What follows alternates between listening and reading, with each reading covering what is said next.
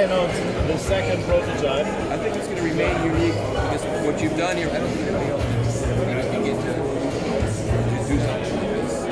That is special. Sure, it is. I know people that would buy that who don't even play records. Just to have it.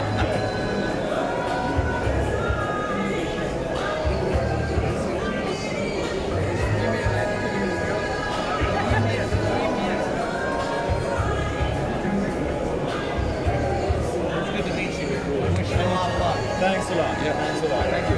Thank you very much. I'll sell them for you. Good. Good to meet you. Some information about how does it run? How does it? Ultrasonic also? Yeah. Yeah. It has four different methods of cleaning. The first method I can show you just now when the spinning is done. It's a show program at the moment. I can stop the show program when the lights are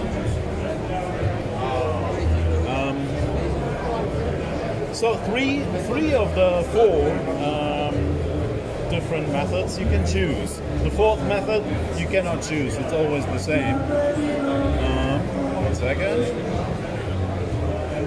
So. You can choose, I want spray water from both sides, or you can say, I want spray water in brushes, velvet brushes, or you can have spray water in ultrasonic, or you have spray water, brushes, and ultrasonic. And then you can say warm water or maybe cold water. So this is only three. What is the temperature? At the moment, 36 degrees, 37 degrees. I think I will put it a little bit higher. What is the advantages to have a warm water? It's washing better? Yes. Warm water is washing better because it dissolves grease. Anyway, the fourth method, it spins up the record up to 2,600 RPM. So we are generating a force of about 4,000 G, which is the 4,000 times the gravitational force. That means all the small particles which are left, they just go away with the water. After 30 seconds of spinning, it's dry and it comes up. Okay. What's the price?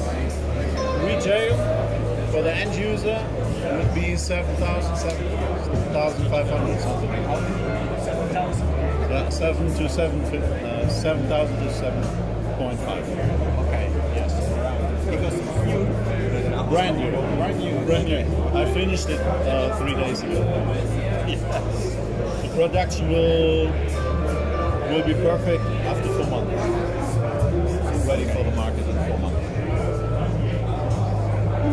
Do you have some paper about it? Not yet. No, I couldn't finish it.